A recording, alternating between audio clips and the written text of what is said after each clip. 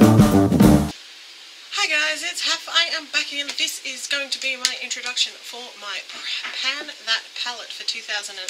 Now initially I was not actually intending to do a Pan That palette at all, because I had all these other projects to do.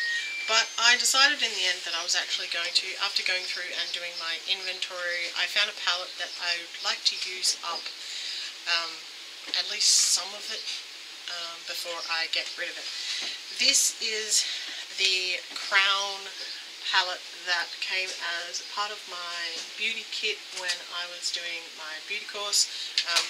It did have, like, it's a double layered one, or it was a double layered one.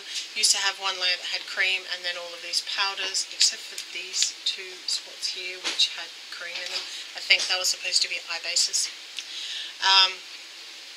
I have got rid of all of the cream products. I really do not like cream products that are not in sealed containers. It's just one of my things I really dislike. So I got rid of that and I kept this part of it. So as you can see, there are a lot of eyeshadows, but they're all quite small. Some of them don't pack a lot of pigment and you need a lot of them, some of them do.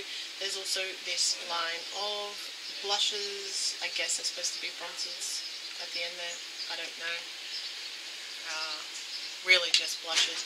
And then there are these two over here. They're actually eyebrow powders, and they're actually not bad at all in terms of eyebrow powders.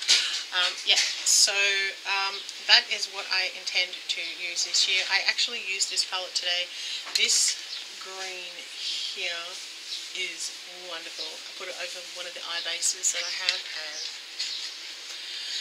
yeah, so some of the colours are really, really good. Some of them are not so much, and they require quite a bit of work to actually get anywhere with. But because they're all relatively small, I figure if I hit pan on one, I'll just move on to another colour.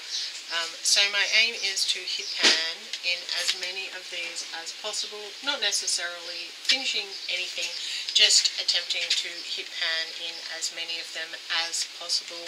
Over the course of the year, mixed with all the other stuff that I have in projects, and at the end of 2018 this will be saying bye-bye.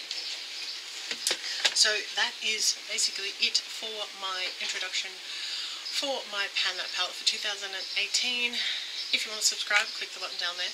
Leave me a thumbs up if you like Pan That palette type videos, and leave me a comment down below. I try to respond to all comments, and I'll see you in my next video. See ya!